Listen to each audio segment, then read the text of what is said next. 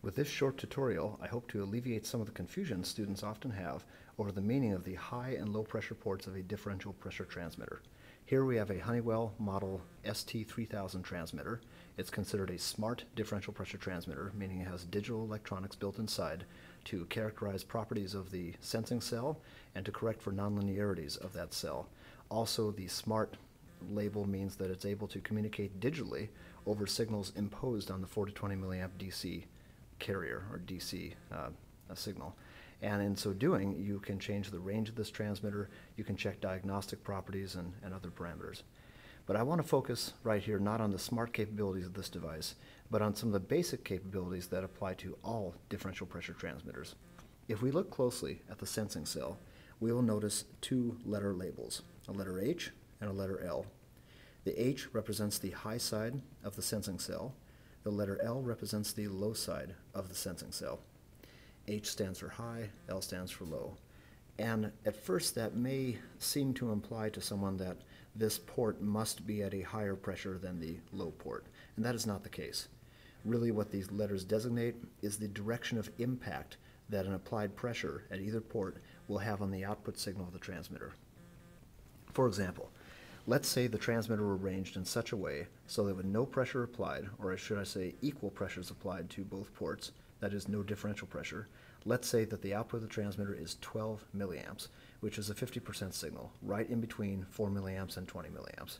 So, no pressure applied, 12 milliamp output. If I then apply a positive pressure to the high side, that will drive the milliamp signal higher.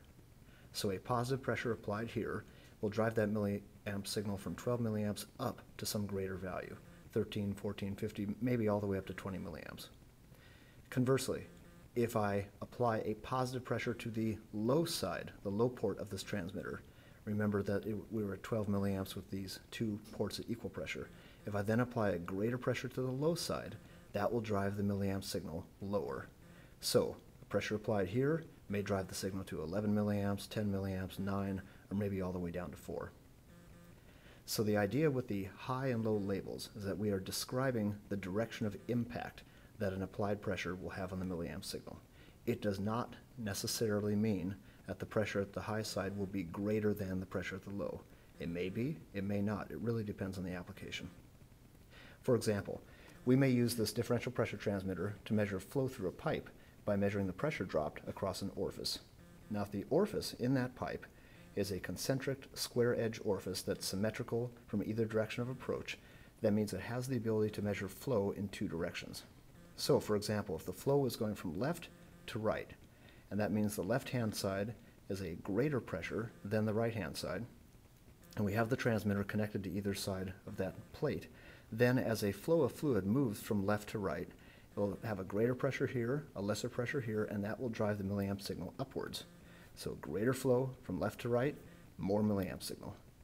Conversely, if we take that same concentric orifice, square edge, symmetrical in both directions, connected to the same transmitter, and now we pass the fluid flow from the right-hand side to the left-hand side, now the low pressure port will be at a greater pressure than the high pressure port, and a flow in that direction will drive the milliamp signal down.